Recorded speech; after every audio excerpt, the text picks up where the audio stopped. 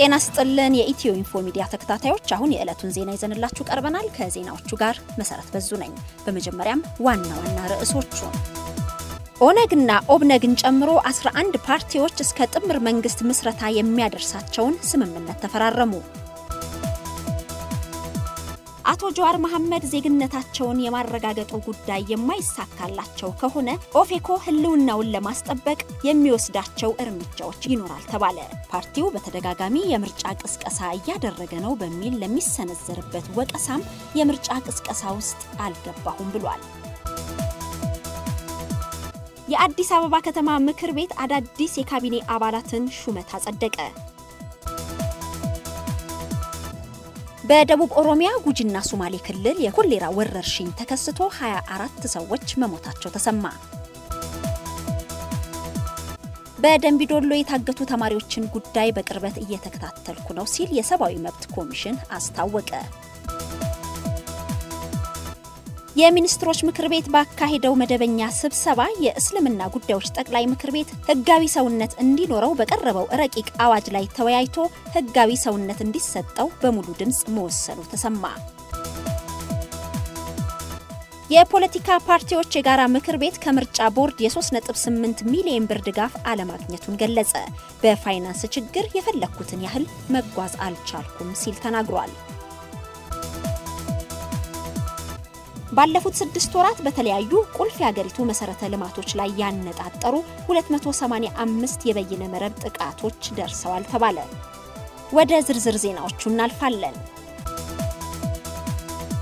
ኦነግና ኦብነግን ጨምሮ 11 ድርጅቶች በቀጣዩ ምርጫ በየአካባቢያቸው ካሸነፉ ጥምር መንግስት መመስረት የሚያስችላቸውን ስምምነት ተፈራርመዋል የኦሮሞ ነጻነት ግንባር ኦነግና የኦጋዴን ብሔራዊ ነጻነት ግንባር ኦብነግ ለረጅም ዓመታት በጋራ መግባባት ስምምነቶች እየተደጋገፉ የትጥቅ ትግል ሲያደርጉ እንደነበር የኦነግ ቃል አቀባይ አቶ ቀጀላ መርዳሳ ተናግረዋል ይህን የትግል አጋርነታቸውን በምርጫውም ለመድገም ሌሎች ተመሳሳይ ዓላማ ያላቸውን 11 ያህል የፖለቲካ ድርጅቶች አካታው ጥምር መንግስት መመስረት የሚያስችላቸውን ስምምነት መፈራረማቸውን አስረድተዋል ስምምነቱን የተፈራረምነው ተመሳሳይ ዓላማ ያለን ድርጅቶች ነን ያሉት አቶ ቀጀላ በዋናነት በዚህ ሀገር ውስጥ ቅድሚያ ሰላምና እርቅ ማውረድ እንደሚገባ በጋራ የፖለቲካ ችግሮችን መፍታት በጋራ ለመስራት እንዲሁም ከምርጫ 2012 በፊትና በኋላ አገሪቱ ሰላም ሆና መቀጠል በምትችልበት ጉዳይ ላይ የጋራ መግባባት ላይ ደርሰው ስምምነት መፈጸማቸውን አስገንዝበዋል ከምርጫው በፊትም ሆነ በኋላ ግጭቶች ቢከሰቱ በቅድሚያ ለድርድርና ውይይት ለመቀመጥ ግጭቶቹን ከማባባስ ለመቆጠብም ፓርቲዎቹ ቃል ኪዳን ማሰራቸውን አቶ ቀጀላ ተናግረዋል ፓርቲዎቹ በተወዳደሩባቸው አካባቢዎች አሸናፊ ከሆኑም ያገኙትን ድምጽ አዋተው የጋራ መንግስት ለመመስረት መስማማታቸውም ተሰምቷል ይህን ስምምነት ካደረጉት መካከል የኦሮሞ ነጻነት ግንባር የአገው ሸንጎ የሞቻ ዲሞክራሲያዊ ፓርቲ የኦጋዴን ብሔራዊ ነጻነት ግንባር የከፋ አረንጓዴ ፓርቲ የቅማንት ዲሞክራሲያዊ ፓርቲ የአፋር ህዝብ ፓርቲና ሌሎች በቤንሻንጉል ጉምዝ የሚንቀሳቀሱ ፓርቲዎች ተጠቃሽ ናቸው በመድረክ ስብስብ ውስጥ ያሉ ሌሎች ፓርቲዎችም የዚህ ስምምነት አካል ለመሆን መስማማታቸውንና ማጠናቀቅ ያለባቸውን የእርስ በርስ ግንኙነት ጉዳይ ከጨረሱ በኋላ የዚህ ስምምነት አካል ሊሆኑ ይችላሉ ሲሉ አቶ ቀጀላ ተናግረዋል የአዲስ አበባ ከተማ ምክር ቤት አዳዲስ የካቢኔ አባላትን ሹመት አጸደቀ ምክትል ከንቲባ ኢንጂነር ታከለ ኡማ ያቀረቧቸውን እጩ ተሿሚዎች የከተማ አስተዳደሩ ምክር ቤት ተቀብሎ በ3 ተቃውሞ በ7 ድምጽ ታቅቦና በአብላጫ ድምጽ ዛሬ ከሰዓት ማጽደቁ ተሰምቷል ለ19 የከተማ አስተዳደሩ የቢሮ ኃላፊዎች ሹመት የተሰጠ ሲሆን ከነዚህም መካከል ኢንጂነር እንዳውቅ አብጤ በምክትል ከንቲባ ማዕረግ የመንግስት አገልግሎት ሰጪ ተቋማት አስተባባሪ ኢንጂነር ሰናይት ዳምጣው የቤቶች ልማት ቢሮ ኃላፊ ወይዘሮ ነጂባ አክመል የፋይናንስ ቢሮ ኃላፊ አቶ ሺሰማ ገብረስላሴ የገቢዎች ቢሮ ኃላፊ አቶ አብዱል ቃድር መሐመድ ጠቅላይ አቃቢ ህግ ወይዘሮ ኤፍራሃሊ የባህልና ቱሪዝም ኃላፊ ሆነው ከተሾሙት መካከል ይጠቀሳሉ አቶ ጀዋር መሐመድ ዜግነታቸውን የማረጋገጡ ጉዳይ የማይሳካላቸው ከሆነ ኦፌኮ ህልውናውን ለማስጠበቅ የሚወስዳቸው እርምጃዎች ይኖራል ተባለ ፓርቲው በተደጋጋሚ የምርጫ ቅስቀሳ እያደረገ ነው በሚል ለሚሰነዘርበት ወቀሳም የምርጫ ቅስቀሳ ውስጥ አልገባሁም ብሏል ኦፌኮ የአቶ ጀዋርን ዜግነት ጉዳይ እያጣራ መሆኑንም ተናግሯል። የኦሮሞ ፌዴራሊስት ኮንግረስ ኦፌኮ ከምርጫ ቦርድ የቀረበለትን ጥያቄ ተቀብሎ በቅርቡ አባል አድርጎ የተቀበላቸውን የአቶ ጀዋር መሐመድን የዜግነት ጉዳይ እያጣራ መሆኑን ተናግሯል። ግለሰቡ ማስረጃቸውን ለማቅረብ ሂደት ላይ መሆናቸውንም አስገንዝቧል። በአቶ ጀዋር በኩል ዜግነታቸውን ለማረጋገጥ እንቅስቃሴ እያደረጉ መሆኑን ተገንዝበናል ያሉት የኦፌኮ ዋና ጸሐፊ አቶ ጥሩነህ ገምታ አቶ ጀዋር ዜግነታቸውን ለማረጋገጥ ሂደቱ የማይሳካላቸው ከሆነ ፓርቲው ህልውናውን ለማስጠበቅ የሚወስዳቸው እርምጃዎች ይኖራሉ ብለዋል። እንዴት ኢትዮጵያዊነታቸውን ሳታረጋግጡ ኢትዮጵያዊ የሚል መታወቂያ ከጽፈት ቤታችሁ ተሰጣቸው ለሚለው ጥያቄ ዋና ጸሐፊው በዚህ ጉዳይ ማብራሪያ መስጠት አልፈልግም ብለዋል። አቶ ጀዋር የዜግነት ጉዳያቸውን አሟልተው ለፓርቲው የሚያቀርቡበት የጊዜ ገደብም አለመቀመጡን ዋና ጸሐፊው አስገንዝበው በዚህ ሂደት ውስጥ ፓርቲው ለምርጫ የሚያደርገውን ዝግጅት አጠናክሮ ይቀጥላል ብለዋል። በአሁኑ ወቅት የፓርቲው ከፍተኛ አመራሮች በተለያዩ አካባቢዎች እየተዘዋወሩ ከህዝብ ጋር የመተዋወቅ እንጂ የምርጫ ቅስቀሳ እያደረጉ አለመሆኑን አቶ ጥሩነህ ተናግረዋል። በደቡብ ኦሮሚያ ጉጂና ሶማሌ ክልል የኮሌራ ወረርሽኝ ተከስቶ 24 ሰዎች መሞታቸው ተሰማ። ከታህሳስ መጨረሻ ጀምሮ በደቡብ በሶማሌና በኦሮሚያ ክልል ጉጂ ዞን የኮሌራ በሽታ ወረርሽኝ መከሰቱን የተባበሩት መንግስታት የህዝብ አድን ዩኒሴፍ አስታውቋል።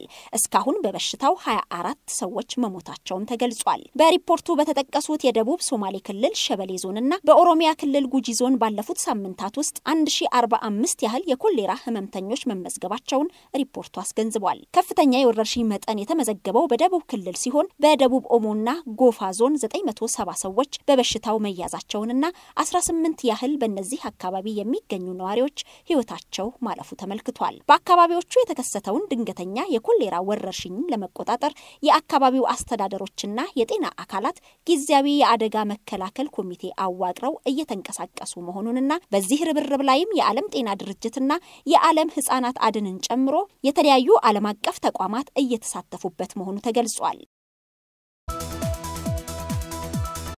በደንቢ ዶሎ የታገቱ ተማሪዎችን ጉዳይ በቅርበት እየተከታተለ መሆኑን የሰብአዊ መብት ኮሚሽን አስታወቀ። መንግስት የተማሪዎችን ህይወት አደጋ ላይ በማይጥል መንገድ ከእገታ የማስለቀቁን ተግባር እንዲያከናውንም ጠይቋል። የተማሪዎቹ እገታ ጉዳይ በዋነኛነት የደህንነት አካሉ ኃላፊነት ነው ያሉት የኢትዮጵያ ሰብአዊ መብት ኮሚሽን ኮሚሽነር ዶክተር ዳንኤል በቀለ የመንግስት የጸጥታ ኃይል ልጆቹን በአደጋ ላይ በማይጥል መልኩ ማስለቀቅ መቻል አለበት ብለዋል። ኮሚሽኑም ጉዳዩን በቅርበት እየተከታተለ መሆኑን መንግስትም ተማሪዎቹን ለማስለቀቅ የሚደረገው ጥረት ጥንቃቄንና ሚስጥራዊነትን የጠበቀ በመሆኑ ብዙ ነገሮች ይፋ እንደማይሆኑ ተናግረዋል። በዚህ የማስለቀቅ ጥረት እስካሁን የተገኘ ውጤት አለመኖሩን የገለጹት ኮሚሽነሩ የእገታው ድርጊት በባህሪው ብዙ መረጃ የሚገኝበት ባለመሆኑ ግርታን መፍጠሩን አስገንዝበዋል። ቀደም ብሎ የጠቅላይ ሚኒስትር ጽህፈት ቤት ፕሬስ ሴክሬታሪያት ኃላፊ አቶ ንጉሱ ጥላሁን ከታገቱት መካከል 22 መለቀቃቸውን ገልጸው የነበረ ቢሆንም ልጆቻችን ታግተዋል ያሉ ወላጆች ተለቀዋል የተባሉ ልጆቻችንን ማግኘት አልቻልንም ሲሉ ለተለያዩ መገናኛ ብዙሃን መረጃ መስጠታቸው ይታወቃል። በጉዳዩ ላይ ተጨማሪ ማብራሪያ የሚሰጥ የመንግስት አካል እስካሁንም አልተገኘም። የፖለቲካ ፓርቲዎች የጋራ ምክር ቤት ከምርጫ ቦርድ የ3.8 ሚሊዮን ብር ድጋፍ አለማግኘቱን አስታወቀ። በፋይናንስ ችግር የሚፈለገውን ያህል መንቀሳቀስ አልቻልኩም ብሏል። ከ9 ወራት በፊት የተመሰረተው የፖለቲካ ድርጅቶች የጋራ ምክር ቤት ከኢትዮጵያ ብሔራዊ ምርጫ ቦርድ የተጠየቀውን የፋይናንስ ድጋፍ ባለማግኘቱ የሚጠበቅበትን ያህል እንቅስቃሴ ማድረግ አለመቻሉን ተናግሯል። ከዚህ በኋላ በአባላቱ መዋጮ ራሱን ለማጠናከር መወሰኑንም ገልጿል። ከብሔራዊ ምርጫ ቦርድ እንዲሰጠው ጠይቆ የነበረውን የ3.8 ሚሊዮን ብር የፋይናንስ ድጋፍ ማግኘት አለመቻሉን የምክር ቤቱ ምክትል ሰብሳቢ አቶ ግርማ በቀለ ተናግረዋል። ምክር ቤቱ በፓርቲዎቹ የቃል ኪዳን ስምምነት መሰረት ብሔራዊ ምርጫ ቦርድ ድጋፍ ሊያደርግለት ተስማምቶ የተቋቋመ ቢሆንም ምርጫ ቦርድ የሚፈለገውን ድጋፍ ባለማድረጉ ለውስን አባላት ስልጠና ከመስጠትና ከተለያዩ መንግስታዊ ከሆኑና መንግስታዊ ካልሆኑ ድርጅቶች ጋር የሥራ ግንኙነት ከመፍጠር የዘለለ ተግባር አለማከናወኑን አቶ ግርማ ተናግረዋል። ከምርጫ ቦርድ የሚፈለገው የ3.8 ሚሊዮን ብር የሥራ ማስኬጃ ድጋፍ አለማግኘቱን ተከትሎ በአባላቱ መዋጮና ከመንግስታዊ ያልሆኑ ድርጅቶች ለማፈላለግ መወሰኑን ምክትል ሰብሳቢው ገልጸዋል። ባለፉት 6 ወራት በተለያዩ ቁልፍ የሀገሪቱ መሰረተ ልማቶች ላይ ያነጣጠሩ 285 የበይነ መረብ ጥቃቶች መከሰታቸውን በኢንፎርሜሽን መረብ ደህንነት ኤጀንሲ የብሔራዊ ሳይበር ድንገተኛ አደጋ ዝግጁነትና ምላሽ ዲቪዥን አሳውቋል።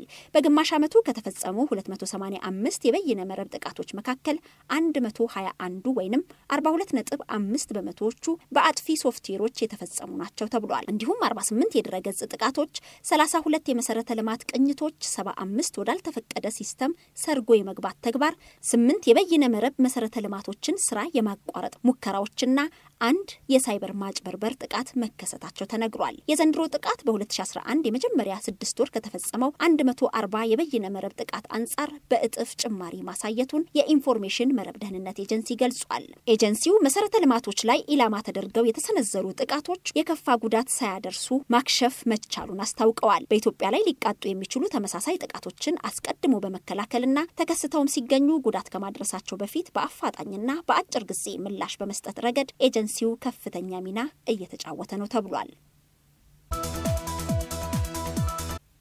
የሚኒስትሮች ምክር ቤት በትላንትናው ዕለት ባካሄደው 78ኛ መደበኛ ስብሰባ በተለያዩ ጉዳዮች ላይ ተወያይቶ የተለያዩ 5 ውሳኔዎችን ያሳለፈ ሲሆን የኢትዮጵያ እስልምና ጉዳዮች ጠቅላይ ምክር ቤት ህጋዊ ሰውነት እንዲኖረው በቀረበው ረቂቅ አዋጅ ላይ ተወያይቶ ህጋዊ ሰውነት እንዲሰጠው በሙሉ ድምጽ በመወሰን ረቂቅ አዋጁ ይጸድቅ ዘንድ ለህዝብ ተወካዮች ምክር ቤት እንዲተላለፍ መወሰኑ ተሰምቷል። ከዚህም በተጨማሪ የሲቪል አቪዬሽን አዋጅን ለማሻሻል የተዘጋጀ ረቂቅ አዋጅ ሌላው የታየ ጉዳይ ነው ተብሏል። EthioInfo Media የተለያዩ ማህበራዊ ፖለቲካዊና ወቅታዊ ጉዳዮችን ያዘጋጀ ወደ እናንተ ያደርሳል። ሰብስክራይብ፣ ኮሜንት፣ ሼር በማድረግ ቤተሰቡን እናመሰግናለን።